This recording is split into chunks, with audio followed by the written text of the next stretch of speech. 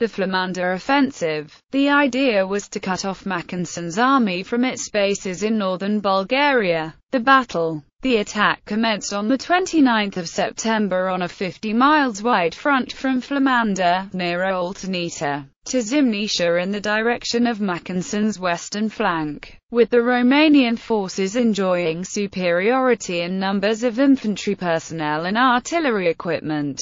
However, the Romanian struggle to cross the Danube was slowed by the Austro-Hungarian Navy's Danube flotilla. On October 1, two Romanian divisions crossed the Danube at Flămânda and created a bridgehead 14 km wide and 4 km deep. On the same day, the joint Romanian and Russian divisions went on offensive on the Dobrogea front, however with little success. In the night between 1/2 October, a heavy storm caused heavy damages to the pontoon bridge Romanian forces were using to pass the Danube. The failure to break the Dobrogea front, culminating with the heavy infantry fighting in the vicinity of Flămânda on the 3rd of October, led General Averescu to cancel the whole operation and concentrate its forces to counter the Central Powers' offensive from Transylvania. Aftermath. The Danube remained a barrier to military operations until half of Mackensen's army crossed it in late November 1916.